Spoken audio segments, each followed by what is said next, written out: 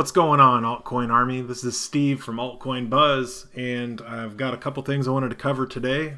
One is that you guys have been hounding us for a couple weeks, it seems like a couple weeks, at least in this space, to talk about ZRX, and we haven't done it yet to my knowledge, so we're going to get into that. Also, I wanted to give you kind of an interim update on how I'm personally doing on the $100 altcoin challenge, in case you guys dove into that when we announced that right around the new year.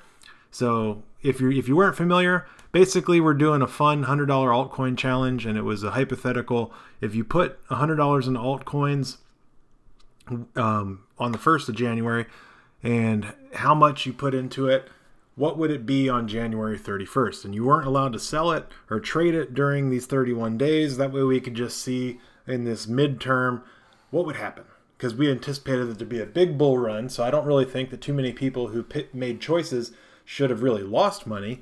And a lot of you guys probably haven't even fully realized your gains, whether you just took the $100 and did it hypothetically on paper or on a spreadsheet, or whether you actually did it in real life. So we'll give an update on that, and we might dive into some of you guys' comments on the channel and find out what we can do. So let's get started. This is Steve with Altcoin Buzz. Let's have some fun, guys. So ZRX, this is something you guys have been telling us about. It's recently had a nice run. It's taken, basically taking a cue from the market and taking a run with it. So you look back and it was flat when the market was flat, and its price pretty much mimics the entire market cap of cryptocurrency space. So that's good to see, because I think it's on trend. And it's got a nice, strong, healthy market cap of over $500 million. So it's definitely not a minor coin. It's got an interesting name, ZRX. And I guess that has to do somewhat with the fact that it's like an open protocol, but they have a 1 billion coin total supply, and a little less than half of those are currently circulating. So I don't know if the max supply is also 1 billion, or if that's just the total supply there with possibility to mint more of them. But so that's an interesting market trend. Let's take a look at where they're traded. They're traded on a lot of places. I didn't see Bittrex on here, but no fear, they're on Binance and Poloniex. Hit BTC, and there's some others on there. Lots of different exchanges, Mercatox and some others, Ether Delta if you're doing smart contract swaps. And this is an ERC20 token that is really there to enhance all other ERC20 tokens that are built on Ethereum's smart contract system. So that's pretty neat. Now let's take a look at their social. Just real quick overview. Comment below what you guys really like about this program, because you guys have been asking us to talk about it, so here we are. And we haven't really had an opportunity to dive in and have you guys tell us what you think is the best part about ZRX. Obviously, we could all sit here and say, hey, let's take this to the moon. You got little rocket ships in their social media to get people excited. There's a lot of activity happening on ZRX. But as far as their project, when I dive in, I see a lot of potential, and we'll take a look at their website here in just a moment.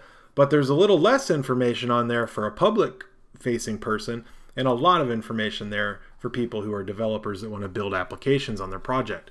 So it looks like as of today/yesterday, they've exceeded $1 million in total 24-hour trade volume. Congratulations, guys. So they have a lot of other stuff going on. They just hired, this was an announcement a couple hours ago, so they're active on social media. They posted 42 minutes ago. They posted 3 hours ago. This is on Twitter. So if you want to follow them, guys, they are at ZRX Project, and you want to follow them on Twitter. Follow them whether you're getting into them or not. It's usually a good idea to follow a lot of these coins, because you catch wind about market conditions overall. And we'll find out here in just a moment that these guys are actually tied to a lot of other tokens that are on the market. So it'd be interesting to see what's good for the goose might be good for the gander. So they just hired a new guy who had previously worked at Apple and Facebook/Instagram, and he's a Stanford grad. So California dude right there through and through.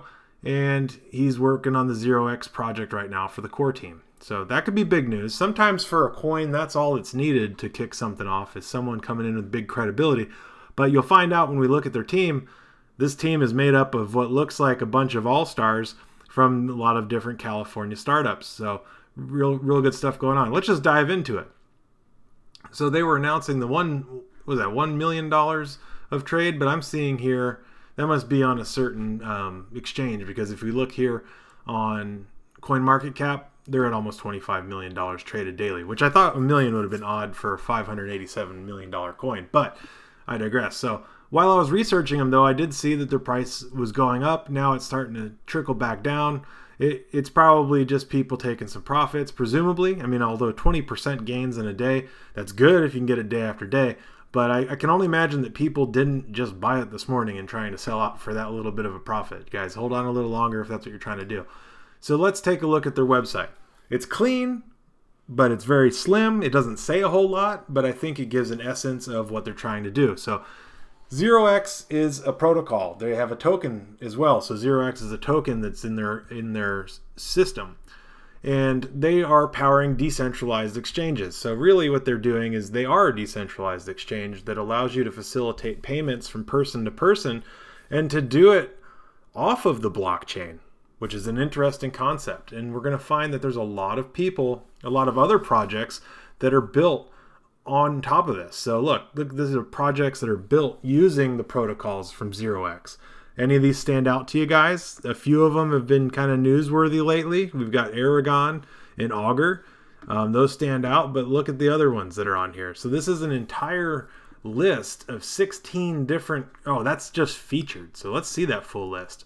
A little more boring list. I like it graphically represented, but so there's a few more that I guess weren't on there on the logo system, but still these guys might be worth looking into, because if all these other types of protocols are built on top of their system, then these guys become a backbone that those other systems could become codependent on. So that means that those other systems are going to need to use the ZRX token during the use of these protocols and during these relays to be able to facilitate the use of their decentralized applications. So it's key to know that, because a standalone business by itself can be really strong, but the moment that other businesses become codependent upon it means that it doesn't mean it can't fail, but it just means that it has that much more strength and staying power because it has the backing and growth of those other companies behind it, and those become dependent upon it. So basically they're saying that the world is going to become tokenized rather than monetized.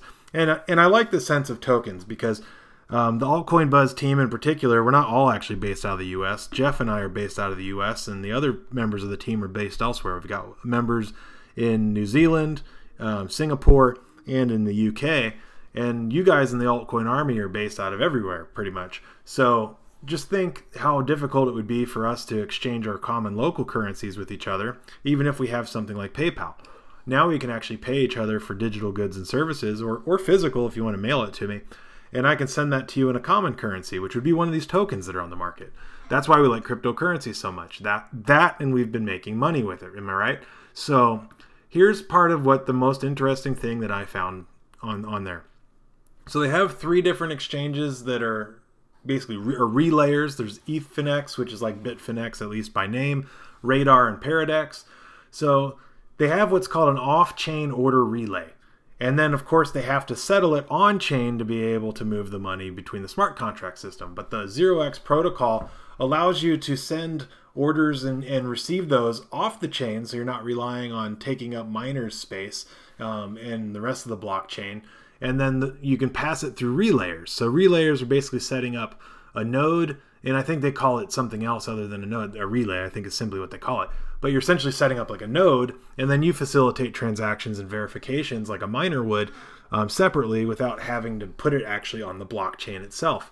So that's quite interesting, but you would then do a final settlement. What this reminds me of is there's a few other protocols out there that are very similar to this, where you're opening up side ledgers. You have the Lightning Wallet system, and then you have the Plasma system, which is really just like the gas that surrounds Lightning, so it's trying to make it sound like it's fancier than that. But this seems to be a very similar type of protocol, of which you're able to do off blockchain transactions and then bring it into a final settlement at the very end. So there could be a lot of use in that, especially in common trade partners. In a common trade partner, think about an application. If you want to use an application that requires two-way information, or even sometimes you might even need third-party information, it'd be a lot easier if you're going to do repeated queries and repeated calls to each other, that you pass that back and forth, but you don't do it and rely on the blockchain for speed and all that stuff, like how we saw CryptoKitties clogging up the blockchain and taking up 30+% of Ethereum's mining power and resources. So being able to settle these things through a relay, which is like a miner, but it doesn't affect the Ethereum token trading, is going to allow application builders to have faster applications and also be more courteous to the ecosystem of tokens. So I do appreciate that. A lot of you guys probably should, because this is one of those protocols that can help the scalability and practicality of tokens, of cryptocurrencies in general. So it is meant specifically for those built on Ethereum, but most, it seems like most of the 1,384 currencies that are on CoinMarketCap are based on ERC20 anyway. So because it's based on Ethereum, it's a trustless exchange, but they have what's called shared liquidity. So this is part of their API, allows these guys to create liquidity pools, which I assume is very similar to a mining pool. I have not set one up. I probably won't because I'm not so much a developer. The mining that I do isn't done through like me writing custom queries and stuff like that. I do mining pools and stuff like that really for fun. I still am just kind of leery of that whole thing, but I realize the necessity for it in the blockchain space since we all rely on miners out there, and kudos to you guys. So it's open source. Anybody can take a look at it. In fact, if you go to their website, which is, if I haven't covered it yet, is ZRXproject.com, and you'll be able to take a look at their APIs. It's just all laying out there for you to be able to learn how to read and write back and forth to it. So they're building block, because it's decentralized, they're a building block for other decentralized applications, and you can learn more about that. And these are the types of tokens that they look to help facilitate the growth and use of. You've got decentralized governance, which is when people are using tokens for a voting system to represent ownership, which would be kind of like shareholder voting. And then you have prediction markets and stable tokens, which would be tokens that really aren't meant for growth and investment, but more for utility, and decentralized loans and fund management. So these are the types of markets that they've identified as people who would be very interested in utilizing the ZRX protocol. And it appears they don't even charge for it. But let's go up and take a look at their team. If you really want to learn a lot about their stuff and you're willing to sit through their white papers there, you can read on their smart contract systems, look at their JavaScripts, look at everything else there and their API. This isn't the type of video where we go over that. Oh, didn't mean to click on Wiki. Let's go to their about. So we saw on their Twitter announcement where they had just hired today, or announced the hiring today, of an ex-Google or an ex-Apple, Facebook / Instagram employee, and then that would be a big heavy hitter for most teams. But not to slight that guy, but let's take a look at the rest of the people that are on their team. We've got right over here, the co-founder and CEO was a PhD dropout, but he worked at Los Alamos National Lab. Okay, so think about the atomic bomb and things like that. It doesn't really say what he did other than applied physics. Applied physics could be construed as blowing stuff up because you're applying something physically. So that's an interesting term for explosives sometimes. Other times it's more just other types of science. He's probably not trying to teleport himself to Mars. So then we've got this other dude here, worked at DRW. I don't know what DRW is, but good for him. Some other engineers here. And then there were some guys. So this guy worked at Google and Amazon, Alex Zhu. Yeah, forgive me if I butchered your last name, but I tried.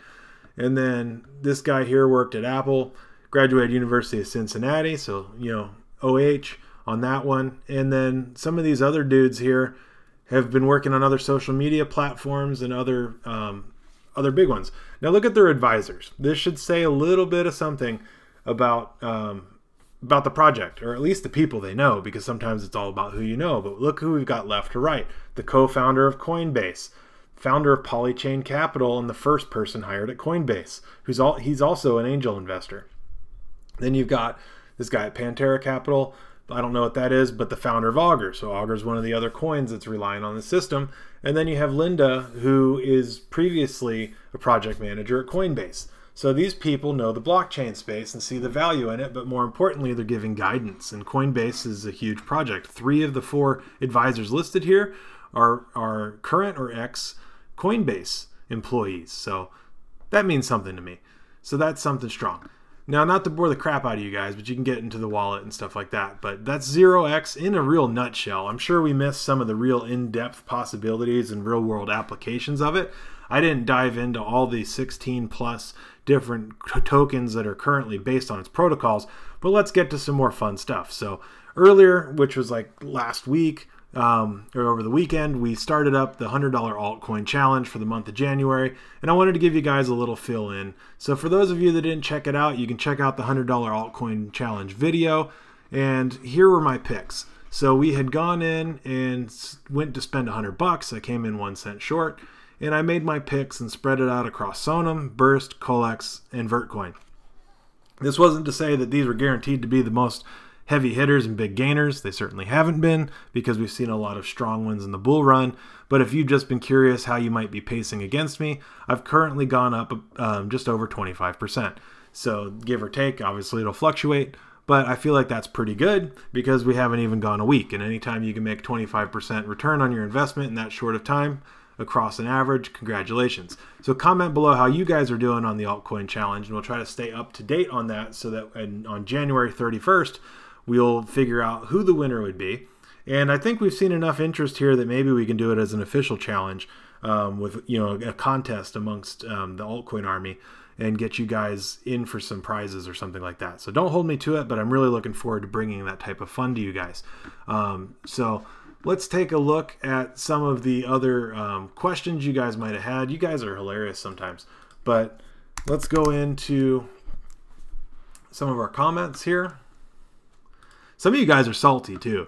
I mean, you guys, like, just because you have a different opinion than we might have from time to time, don't take it personal, man. It's not that we're trying to single you out or anything. In fact, we don't personally have a vested interest in whether you win or lose. We want to see everybody win, but you know, if we sell and you hold, that's cool. And if you want to get in on a coin and we don't have time to get around to it, you know, maybe we miss out on a good one personally here.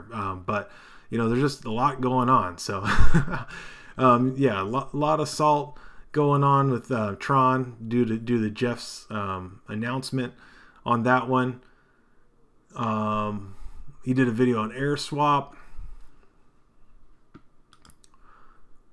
You know, some of the stuff, you know, Jeff and I are different people. We're into different things. Obviously, we're very like-minded, but it's sometimes hard to tell, you know, what he's getting into because we don't just piggyback off each other. But so you guys had some other questions that went in here. Koval, you guys are asking about. Haven't looked into that one. So some of you guys didn't take in on air swap. That's cool. You know, no big deal. Someone talking about Tor. So Tor is one of those projects for privacy tokens that a lot of privacy tokens are on. Rchain, you guys are wanting us to check that out. So let's go take a look at CoinMarketCap. Let's get back into that one because another one you guys have been asking us to look into, and we've been, I can't say hesitant, we've just been busy. You guys have been asking about Ryblox. So XRB. And at first I thought maybe this was a typo about XRP because there was a lot of stuff going on about Ripple. But so XRB, which has a very similar ticker name, it's already got $4.5 billion of market capital, which is utterly astounding given the fact that, in my opinion, it's not even really yet on any of the mainstream exchanges. So if you haven't checked it out yet, look into it. It's, you know, it's bouncing around an all-time high, but maybe we'll get a more in-depth video for you guys. Comment below what your thoughts are. Let us know what other tokens you want us to check in on. And finally got around to ZRX for you guys, so hopefully you can appreciate that. We'll talk soon about some more stuff. This is Steve at Altcoin Buzz. Keep it real, guys.